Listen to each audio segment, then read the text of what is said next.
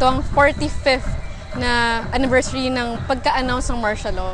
Marami talagang kamalian na nangyari ng panahon na yun. Maraming human rights violations, maraming namatay, at hanggang ngayon, wala pa rin nakamit ang hustisya. Sa pagtanda natin dito, makita rin natin kung gaano karami ng parallels between Duterte and Marcos. Wala pang ang martial law sa buong Pilipinas, may martial law na sa Mindanao. Wala pang martial law, pero marami nang namatay sa war on drugs. Ang gusto namin ngayon ay may pahayag na hindi kami sang-ayon sa anumang mga bagay na ginagawa.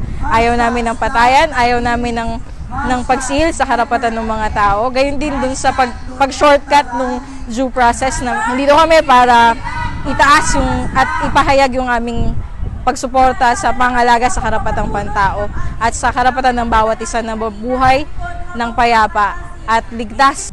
Ngayon, sa panahon ni Duterte, napatuloy ang patayan, 13,000 na katao na pinapatay, ay maihahalin tulad ko sa nangyari ng panahon ni Marcos na dire-diretso yung karahasan. Kaming mga magkakaibigan mula sa mga individual, mula sa local autonomous network, ay bigay ng libreng pagkain na tinatawag naming food that bomb kasi naniniwala kami na ang kagutuman, kahirapan, saka mga walang maayos na hanap buhay ay isang uri din ng karahasang kinakaharap na ng mamamayan simula pa dati.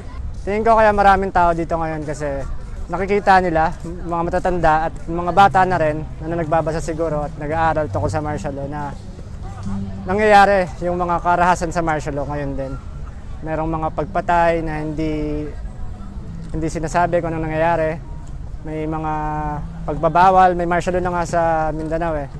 Na-assert natin na tayo ay handa na ipakita kay Duterte na nagkakaisa tayo sa paglaban sa kanya at sa mga pinapamalakad niyang hindi tamang mga polisiya.